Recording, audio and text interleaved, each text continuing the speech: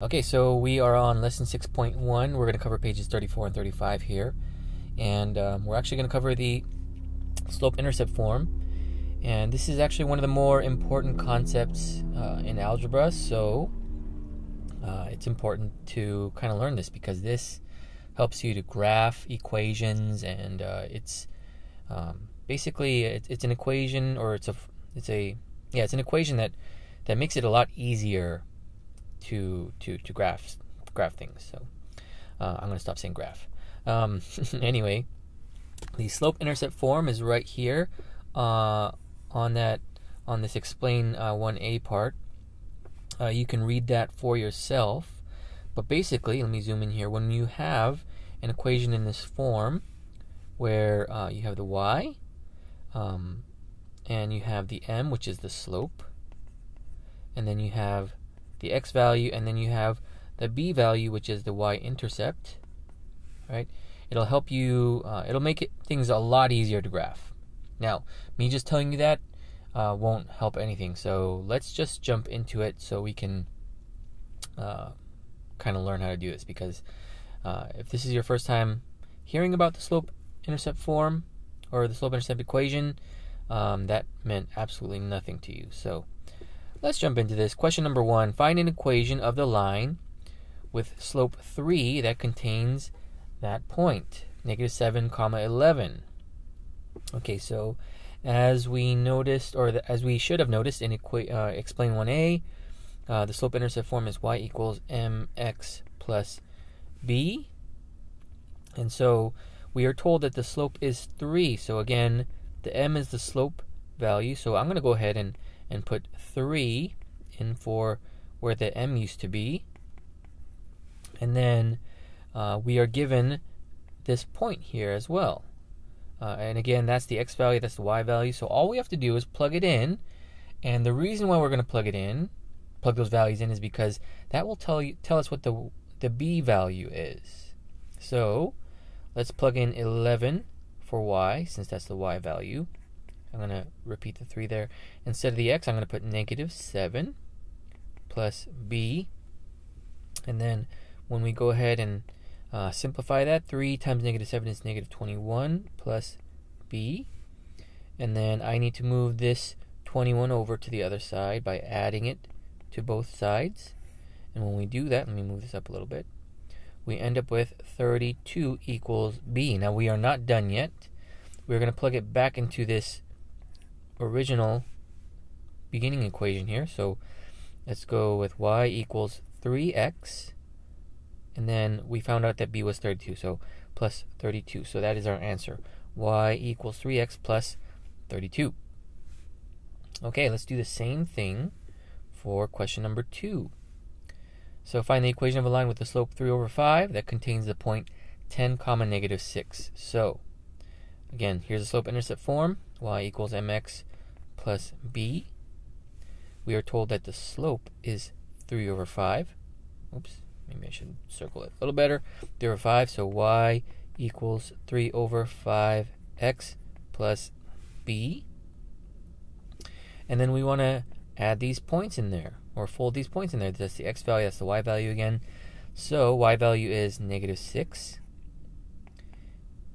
And then we have 3/5 times the x value of 10 plus b. So let's go ahead and simplify that out. -6 equals 3/5 times 10 is going to be, there's a couple ways to do this. I'm just going to multiply the numerators together, which are the 3 and the 10. So that's 30/5 plus b. And then we can actually simplify 30/5, right? 30 can be divided by 5 6 times. So this can actually be rewritten as 6. And then we are going to, we want to isolate that b. We want to get it by itself. So we got to move this guy over here by doing the opposite. We're going to subtract 6, and that way this goes away. And -6 plus -6 is -12 equals b. So we found our y-intercept there. And then let's just plug it back in here. Y equals 3/5x, and we found out our b was -12, so I'm just going to put -12. I could have written plus -12 as well, but I'm just going to simplify it that way. All right.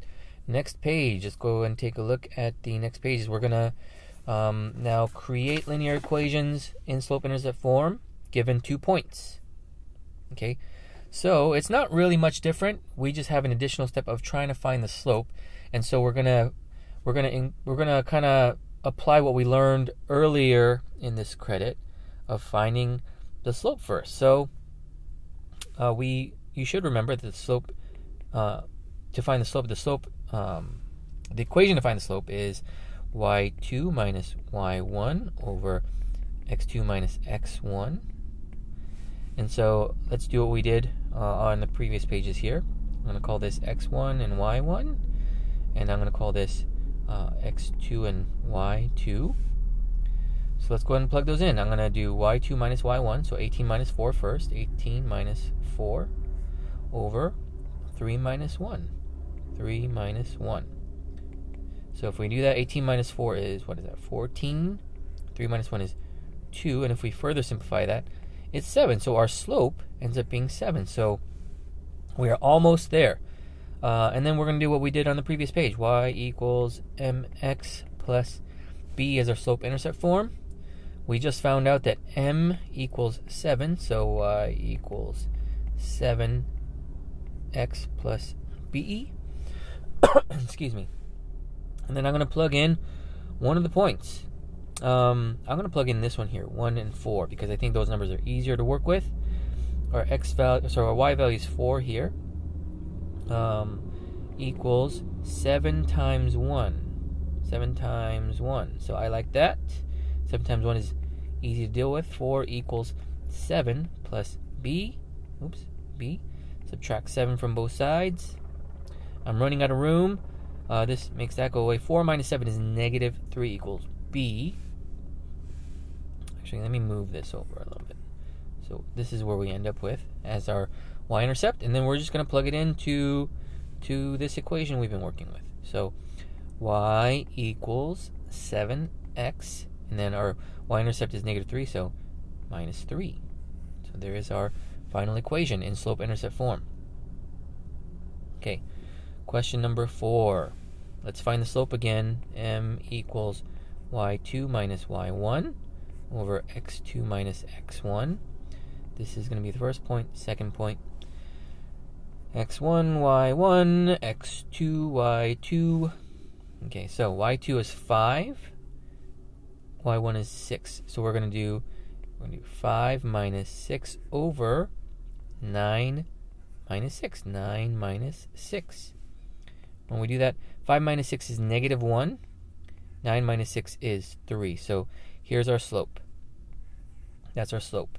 So let's plug it into the slope-intercept form. Y equals negative 1/3 x plus b. So I put that negative 1/3 right here instead of the m. So let's pick a point, 6, 6 or 9, 5. Let's work with the 6, 6. You could pick the other one, you would still get the exact same answer.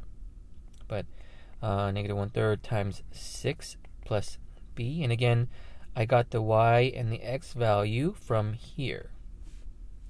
Let's see. So 6 equals, if we multiply negative 1/3 and 6, you should get negative 6 over 3. And if you're still a little unsure about your fraction operations, especially when you're multiplying, ask your teacher about that, because we do have a math foundations credit that can help you with that. Let's go ahead and simplify that negative 6 over 3 right here. Negative 6 over 3 is going to become negative 2, because negative 6 divided by 3 is negative 2. Okay, we want to isolate that b, so let's get rid of this guy here by adding 2 to both sides. 6 plus 2 is 8, and this goes away, so 8 is our y-intercept. 8 equals b, and then let's plug it in to right there to our original equation. Y equals negative 1/3 x, and then our y-intercept is 8. So there is our final equation.